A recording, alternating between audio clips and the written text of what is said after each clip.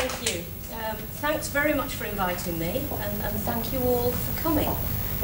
It was so nice coming in and hearing all the 60s music, so I'm not sure we should spend too long on academic activities. I just want to dance, get music on. This has given me an opportunity to dabble in a bit of history. And whilst I'm really pleased that I was initially schooled in sociology and women's studies, I have a kind of secret desire to be a historian in another life, maybe. But I'm very aware that we do have a historian present, so I'm an interloper here in this field. In the abstract, I did talk about using Sarah Ahmed's work on emotionality of texts. And I'm afraid my dabbling in historical sources meant that that's where I got stuck. So I'm not using Ahmed today and haven't got that far. So I'm sorry for those of you who wanted that, but I'm focusing very much on a genealogy of the woman student.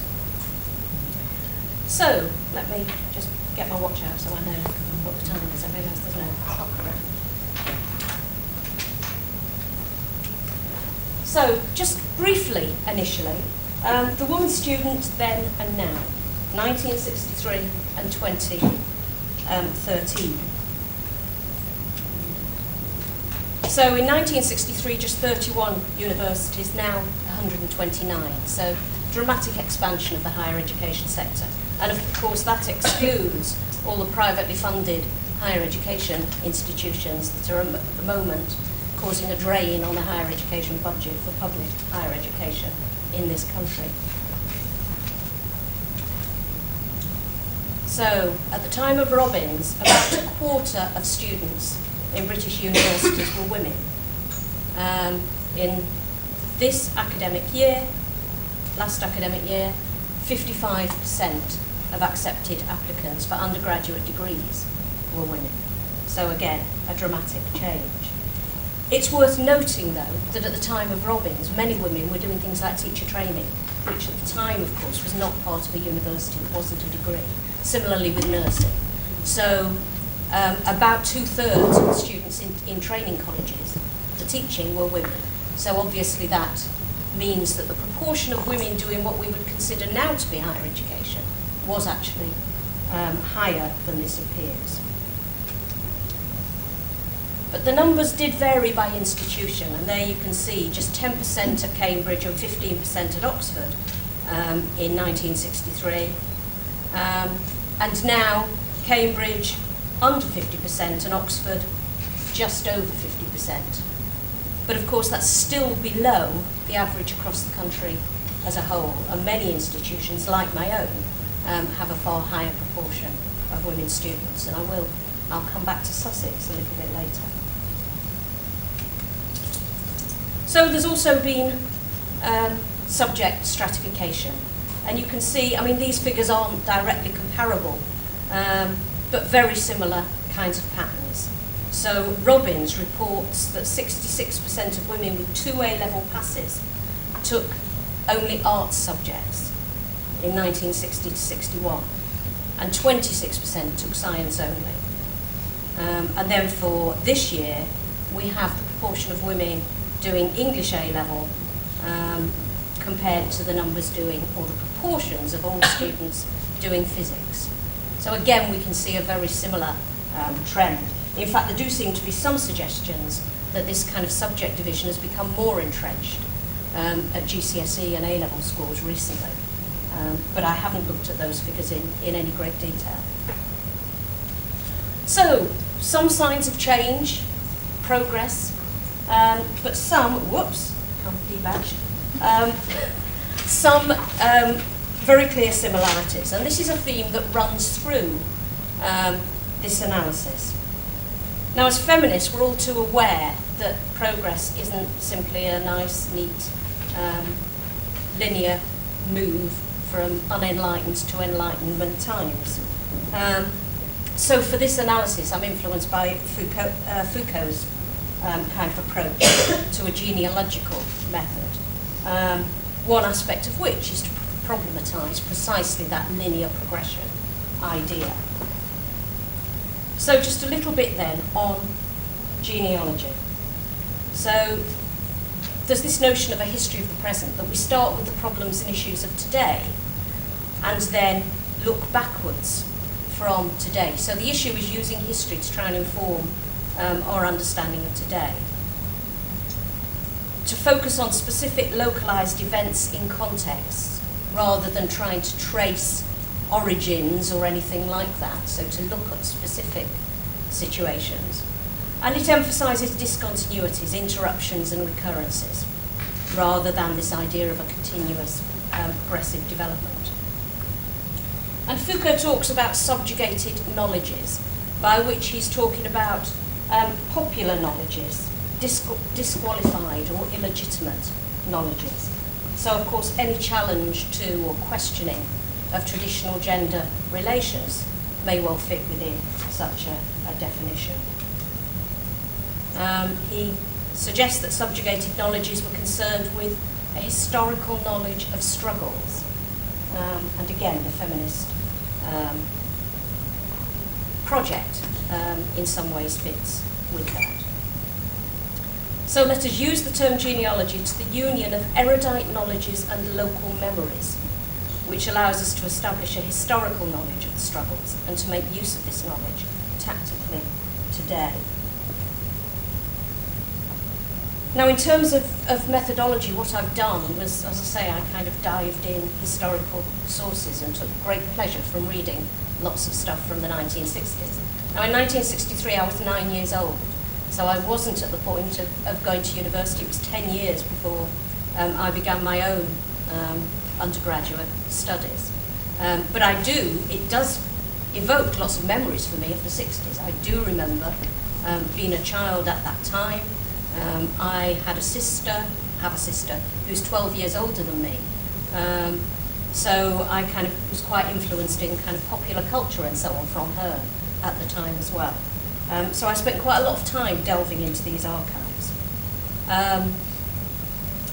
The sources I've looked at are the Robbins Report itself, debates in the House of Commons and the House of Lords around the time that Robbins was presented to Parliament, at which there's pages and pages of debate.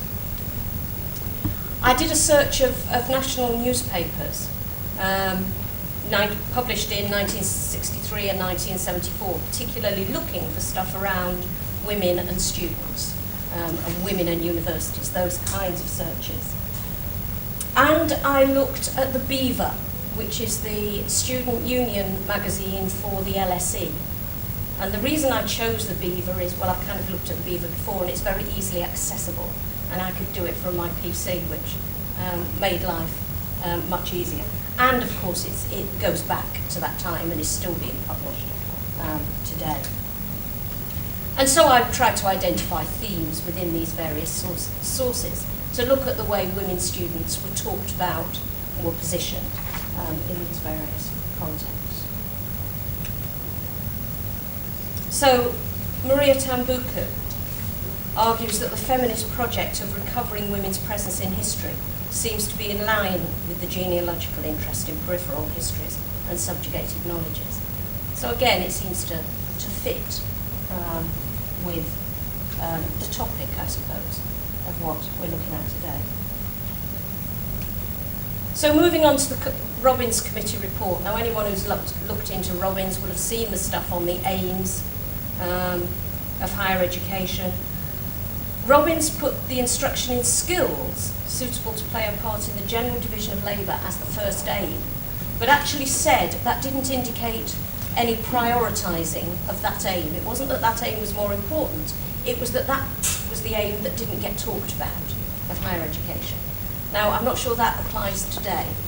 Certainly within public policy, that's probably the main thing that's talked about today. And there's things in there about producing cultivated men and women and the transmission of a common culture. And again, it raises questions around cultural capital. Whose culture? What culture? What do we mean by cultivated in that particular context? And white, middle-class, masculinist culture was very much the culture of higher education at the time. But of course, that isn't problematised in this context.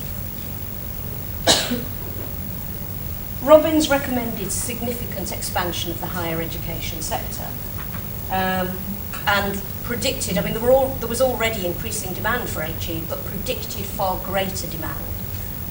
One of the things that he noted was that equal opportunities activities in schools were likely to result in greater demand from higher education on the part of young people. But this expansion had taken place, or had begun before Robbins, so there'd already been a decision to set up 7 new universities, of which Sussex was one, prior to the Robbins Report itself. Robbins stressed that higher education should be open to all those with the qualifications and willingness to pursue it. So, how do women's feature in Robbins? Well, Louise has already suggested that there was a separate heading, Women in Higher Education, which is actually one paragraph in the Robbins Report.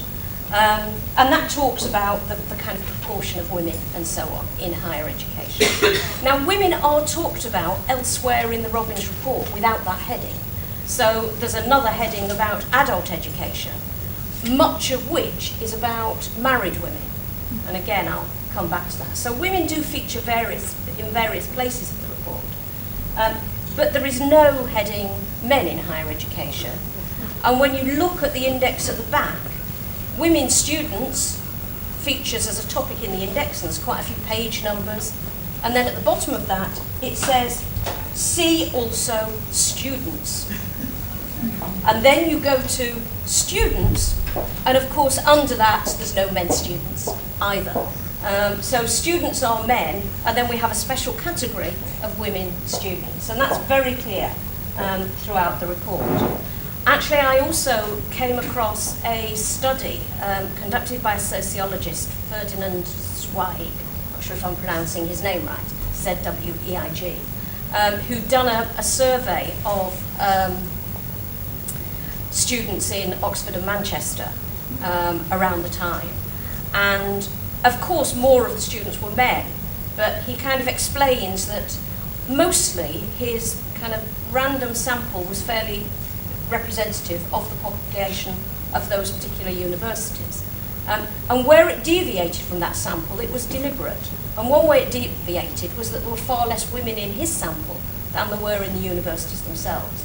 And he explained that that was deliberate because women aren't going to go on to be leaders of their communities. So actually, he only surveyed a few women. It's very clear that it's part of the zeitgeist, I suppose, part of the culture at the time. So Robbins does talk about untapped talent. A lot of what he's talking about is about class, but he also includes women in that. And he notes changes in professional requirement for the occupations that are open to girls may mean that in future they need to do higher education courses. So I'd recognise that changes in the labour market may influence the proportion of women going to HE. And he also both noted and recommended new curricular developments in higher education. And he's talking about language courses, which may prove particularly attractive to girls. But also spoke about the value of a broad curricula, which he was recommending, and suggested again that that might prove more attractive to girls than to boys, and encourage more girls to go to higher education. And then, and this is within the adult education bit, the important, sorry, am I sitting in front of you? I'll move that to your way. Is that better? No, that's fine. The importance of updating or refresher courses for married women, along with adequate financial arrangements. Now, before Robbins, in 1960, the Anderson Committee had recommended grants for full-time students. So actually, that was one of the things that made a real difference in terms of, I suppose, what we would now call widening participation, and in terms of access to higher education. That students were able to get their fees paid and to get means-tested grants based on parental income. And Robbins was suggesting that financial support needed to be open to married women for whom returning to study may have particular financial implications.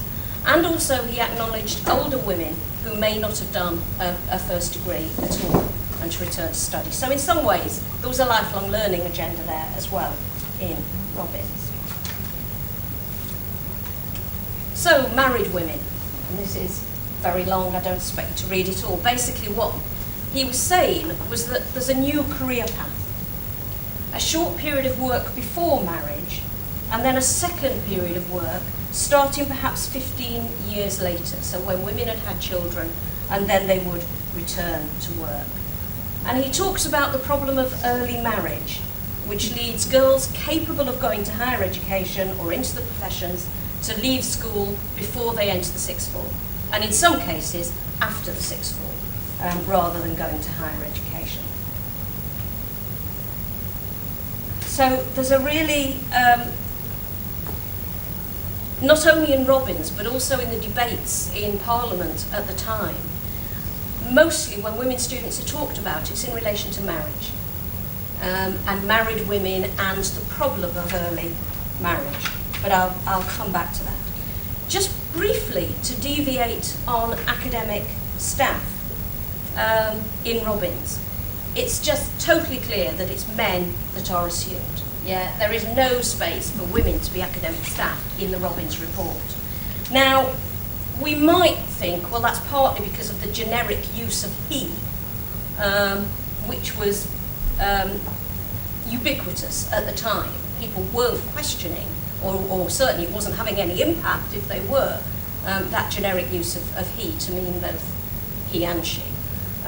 But it goes further than that. It's not only that. So here we have the young scientist needs time to press ahead with his research when his imagination is at its liveliest. His colleagues in the arts may be better occupied in wide reading than in research on particular problems, and he may well need more time free from teaching when his crop is ready for harvesting in middle life. I mean, the language is just fascinating in itself. And here we have the fact that the colleges own many houses, and this was to do with issues around accommodation. The fact that the colleges own many houses in the near neighbourhood make it possible for a non-resident tutor to dine in college and be available outside office hours without feeling he's neglecting his wife and family. And he can entertain his students without imposing undue burdens on his wife. Now, we didn't have gay marriage at that point. There is no way this could have been a woman, yeah? So there's no space for academic women within Robbins. It is possible that women could be technicians. We do have men and women talked about in relation to technicians, but not in relation to academics. So, Robbins did come at a time when higher education was expanded and furthered that expansion, and actually recommended very significant expansion with a lot of financial implications to that as well. So this was seen as quite dramatic. So we have the decade of the degree. The 60s in Britain were the decade of the degree. At the end of it, there were twice as many students as at the beginning. In the last 10 years, whether in industry, in administration, or even in the city and the army, the BA or MA has become the password to promotion and a main instrument of social change, the most important rung in the ladder of self-improvement. Now, the increased credentialism, then, that we see now was evident in the 1960s as well. And it's gone rather more rampant in recent years. Blackburn and Jarman, who were writing in 1993, suggest that from 1960, both the Anderson, which recommended the full grants, and Robbins' recommendations resulted in a decline in inequalities. So, widening participation effectively improved. But inequalities widened again to 1980 as supply failed to keep up with demand, and in a competitive context, the middle classes managed to maintain their advantage. So it's not a simple linear pattern. of improvement for working class students. But despite this decline in inequalities in terms of class, the proportion of women in higher education didn't noticeably increase during the 1960s. It certainly wasn't the decade of the degree for women. Yes, more women in terms of numbers of women going to higher education increased, more women went, but far more men went as well.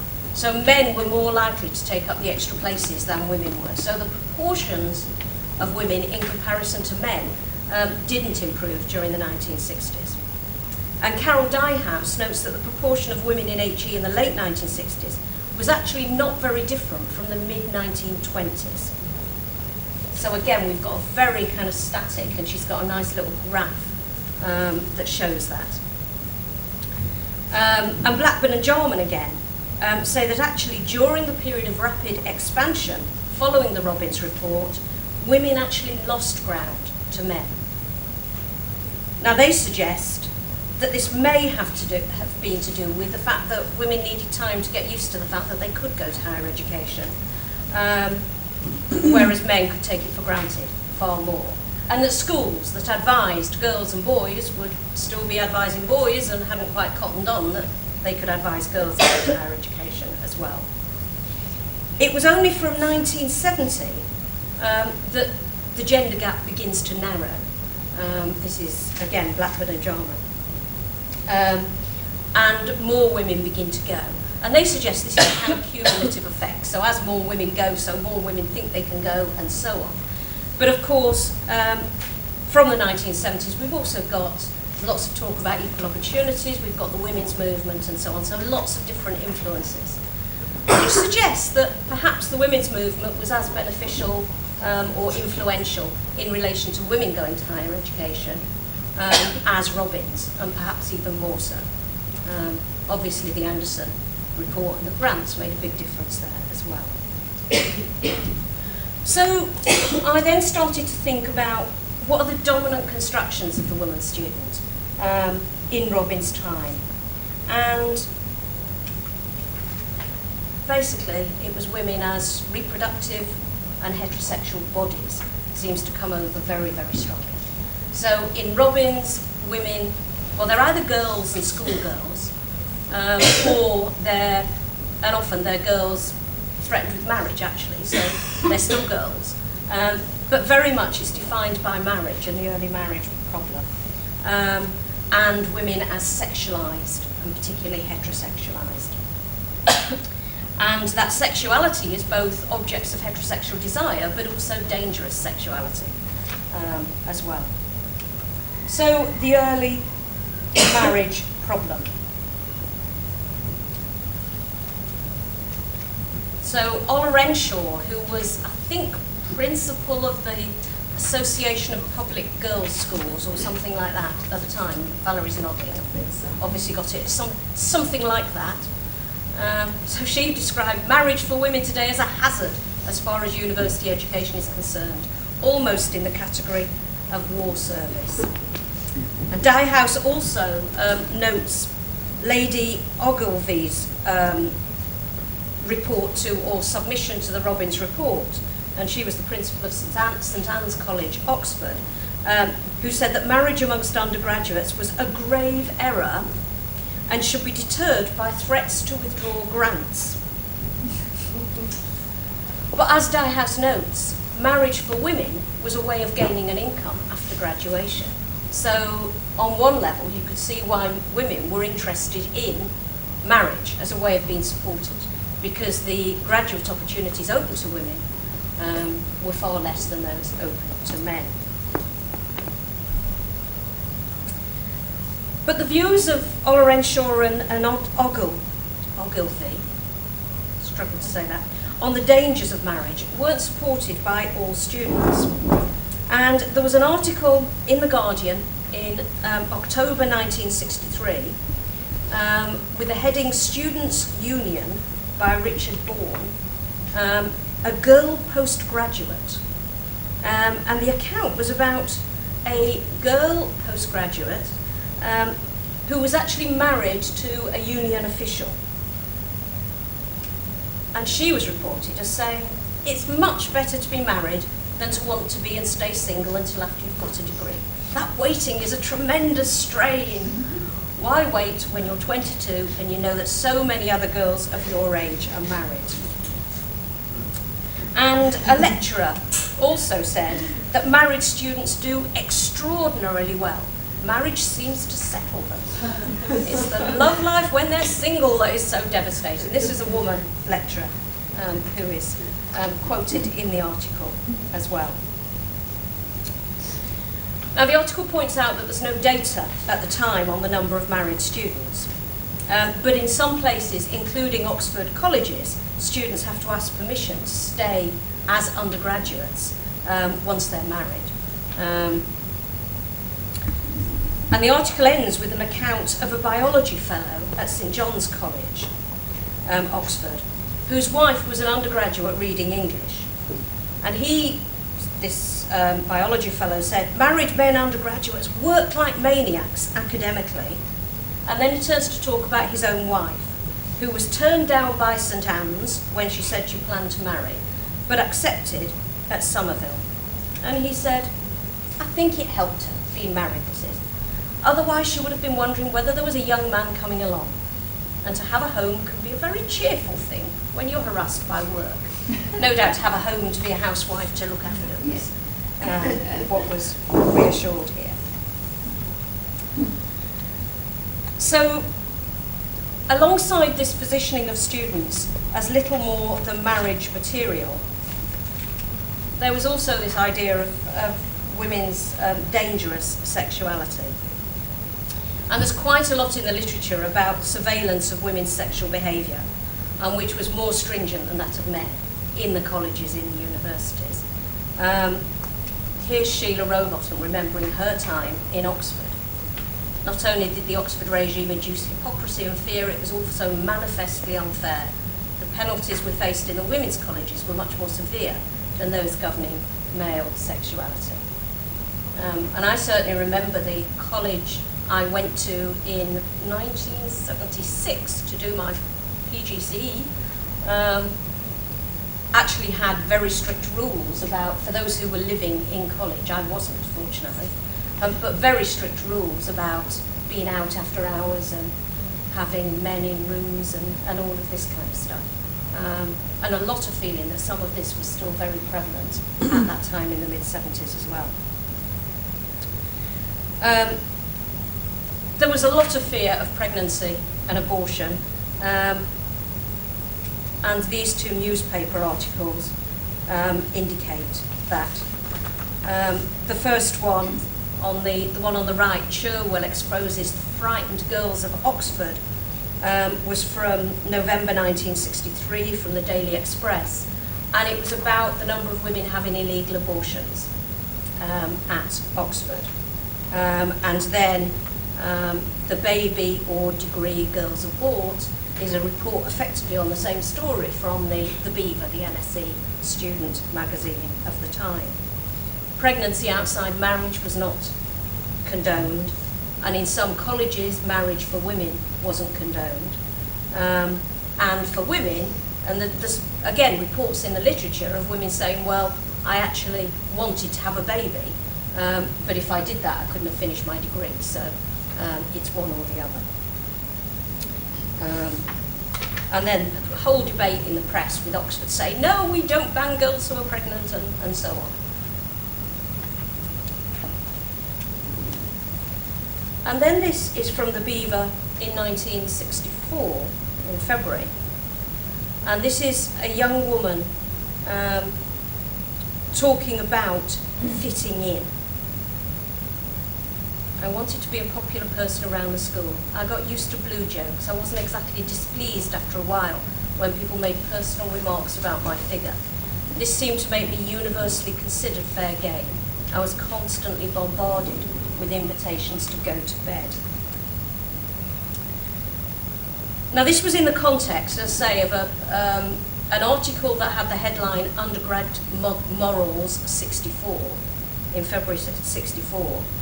And the discussion is around the LSE having no halls of residence for women, So women were predominantly in lodgings, and therefore often isolated. And even in the third year, many girls feel that they've failed to come to terms with the environment. And this girl is quoted about the pressures of trying to fit in and the pressures of fitting in. So again, it's all about women fitting in to a sexist and highly sexualised culture, which they're expected to tolerate. But Dyehouse points out that the dolly bird image was actually used to sell universities, and that this was particularly important for the new universities of the 1960s, who were seen as attractive to women who didn't have the baggage and history of sex discrimination. Quite a lot of women felt there was no point applying to Oxbridge because they took so few women, and were looking for somewhere else, where a broader curriculum was seen as appealing, and so on. So Dyehouse argues that the dolly bird was effectively part of the branding image of the new universities. And so we come to the University of Sussex.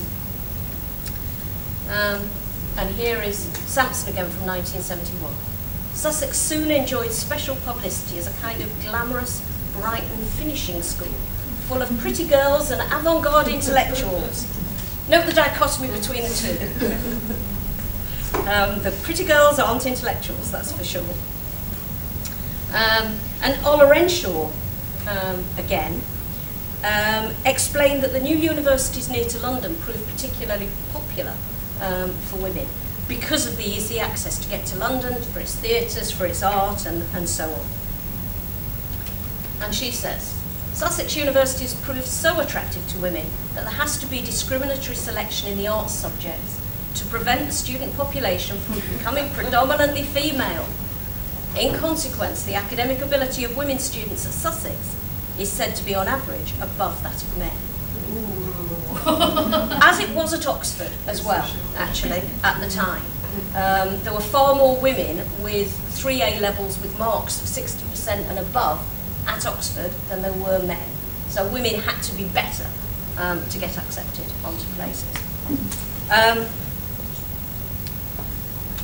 I think it's interesting that although in the last decade or so we've had lots of panics and so on about women taking over the universities, there was evidence of it here way back in the 60s. Men, in contrast, tended to prioritise the older universities. But back to women students as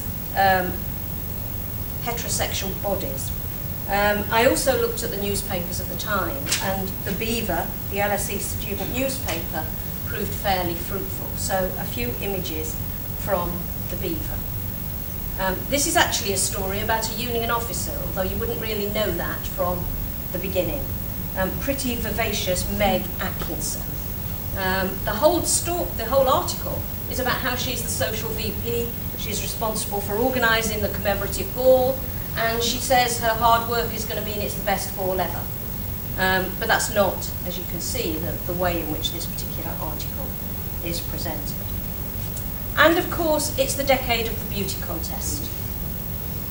So the first one, guess which one, was the Beaver in October 1963, and Miss Beaver 64 was November 1964. Again, very much like front page covers of the Student Union magazine, and not in any way problematised at the time. And another front page cover. This is the dusky LSE girls. And this, the story is about a beauty contest specifically for coloured girls, is the language of the time.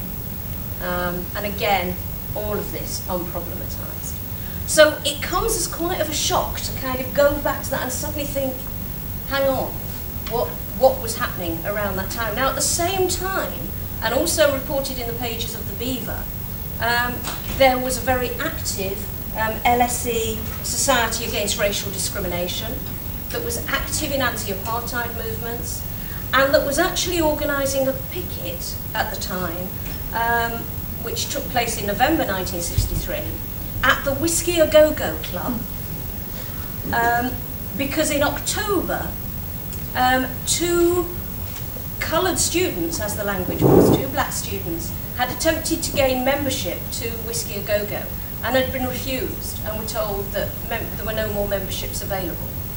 Immediately before those 2 students had gone to get access, and immediately afterwards, white students had gone and had been given membership without any problem.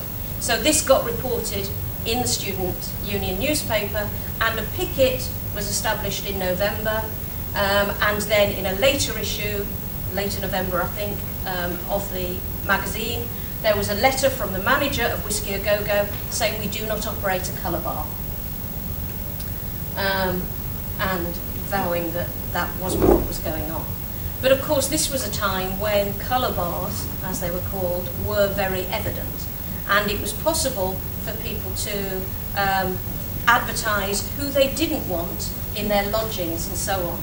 And the Beaver again also points out that in the LSE lodgings questionnaire that was sent to landladies, there had been a list of races whereby landladies could tick the ones that they wouldn't accept as lodgers in their accommodation. As a result of the LSE campaign, they got the university to change its lodgings questionnaire to make landladies, and it was always landladies, this was the language, landladies write in the races that they wouldn't accept. And as a result of that change, there were fewer landladies who actually put racial criteria as a reason for not accepting students. So a very, very different time. Clearly the union was actually, and people in the union, students, were trying to take action on some issues of racism around at the time. But there was not a lot of evidence of intersectionality in some ways from looking at these. And there's just another front cover of the paper. So the main images, the main story are all the candidates for the president, all nice men, and at the bottom, but she's a winner. Again, women being used in this particular way as decorative of the magazine. And there we have an article which is actually about an LSE researcher in accountancy, believe it or not, who's studying the effects of electronic computers, this was fairly early on in the history of computing, on accounting theory and accounting practice. But again, the image is rather irrelevant to that, you might say. And then a few job adverts from the Beaver.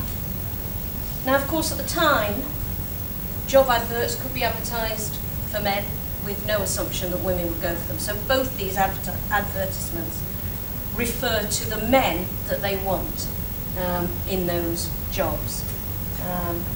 This was way before the Sex Discrimination Act. That wasn't until 1975. So this was quite possible at the time. And of course, one reason why there were relatively few graduate openings for women students. And then this one beats the lot, I think.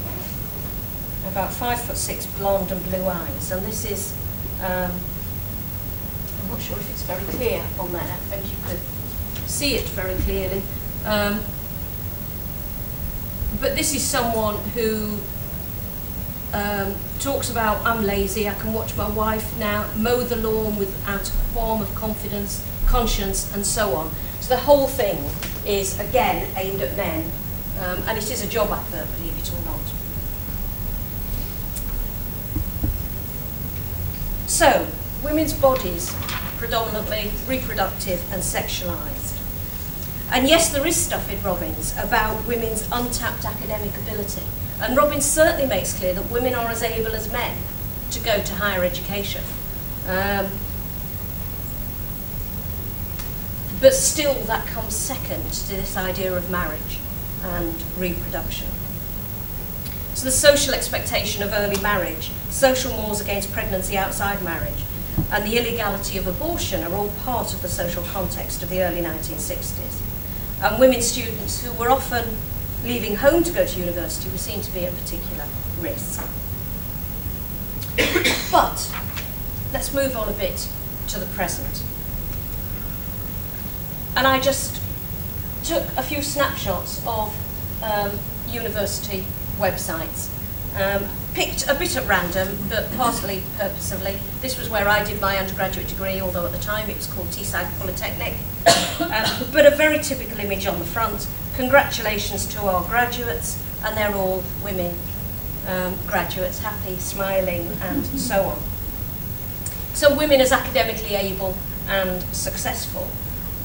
But also, as Barbara Reid and I found in our book on Gender and the Changing Face of Higher Education, when we looked at a number of university websites, women are usually conventionally attractive, happy, smiling all the time, young, long hair, blonde was very common, predominantly white, and so on. That's still very evident. That's my current university website, London Met. A bit more diverse in terms of the images, and slightly more women than men, but predominantly young women again. I looked at Cambridge just because I wanted to look at an Oxbridge website. This actually wasn't the front page, and it's something that Barbara and I noticed. The front pages of elite university websites never have students on them. They have classic-looking buildings, or in this case for Cambridge, it was a library, art, and books, or something like that. So I had to go through to the link to undergraduate students, and then came across this image. And we have University of Sussex. Again, lots of students, lots of women. So women have made it into the academy, and so much so, we're now a threat. So white males, now classed as a minority group at university, was from August last year. And UCAS chief warns over worrying university gender gap was just last month. And not only are women students successful, but they've even taken over from men, including in bastions of masculine kind of predominance in the past. So here, the first one, Male Online, was from last year. Girls are basically taking boys' places. And again last year, the girls outperforming boys in masculine subjects. So even on their own territory now, women are taking over from men. So on one level, women students now seen as academic, as minds as well as bodies, although as I've noted elsewhere, there are serious limitations to this. But women as heterosexualised bodies continues. This was the Southampton University Union poster in 2010, which was to promote an event for Women's Day, featuring bikini-clad women. References such as "Here Come the Girls," and there was, as you can imagine, quite a fuss about this. And they then produced one for Men's Day, which is about manning up. So our students' unions are not always progressive, as are universities, and not always progressive either. Now there's lots of other examples. This was The Lion, the student newspaper of Haythrop College, University of London. And the headline, "This week our agony uncles answer your questions on fornicating with faculty, keeping your girl in check and dealing with less attractive females." And this has recently been circulating, and people may have seen this. This is a video which was filmed on the top deck of a bus, and it was Stirling University men's hockey team, and they're shouting or chanting a sort of song which is incredibly offensive and abusive to women. And you see other students, men as well as women, looking uncomfortable but not tackling it. It's one woman's voice you hear trying to tackle it and argue against it. And of course we've got the everyday sexism Twitter feed and website with lots of stuff around what's happening in universities. Alison Phipp's work here at Sussex, the NUS Hidden Marks survey, all show the levels of sexism, misogyny and abuse that women students face, which again reflects the context and culture in which we live. And we also have continued debate about beauty contests. This was actually from Mail Online. It was headlined Frilly Feminists, and it was about women students fighting for the right to be in beauty contests. And this was actually from a few years ago, from 2008. So lots of contestation around how women's bodies are used and evident. So, to draw this to a close. A genealogical approach takes the present and the problems of the present as its starting point. And where we still have women students constructed in terms of their sexuality, sexual harassment is rife, and so on, it seems that we still have particular problems about the place of women in higher education. Note at the time of Robbins, the term sexual harassment was not in play. It was, I think, the late 1970s in America before we had research and publications around sexual harassment at work, for example, and the National Organisation of Women in the States who began to take action on that. So that was way after the 1970s. Drawing on the work of McCullum, Meadmore et al., note that historical data are used to unsettle and destabilise the self-evidence of the conceptual bedrock of present understanding and analyses. And I'm wondering how, looking back to the 60s, does that. It seems to me looking at both raises so many questions around gender relations, and certainly problematises ideas of a nice linear progress. But there have been some things that are better, and some things definitely are better for women than they were in the 60s. So, to what extent does looking back to the 60s help us to understand the subjectivity of the woman student today?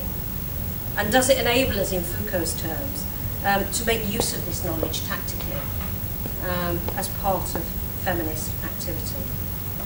I mean, what it does, looking back, it shows us the different ways in which women are marginalised and othered.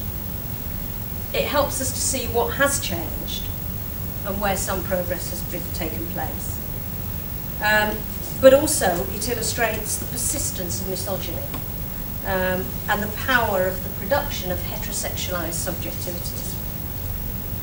But it also demonstrates that we're not passive dupes in this, either in the face of discursive power or misogynistic oppression.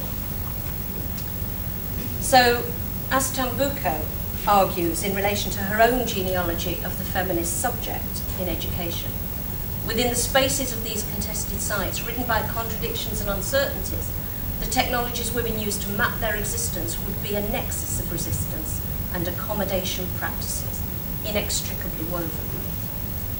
And she suggests that through these technologies of resistance, women begin to fashion new forms of subjectivity. So, I'll leave you with a question. What does this genealogy tell us that we can make use of as feminists in the academy today?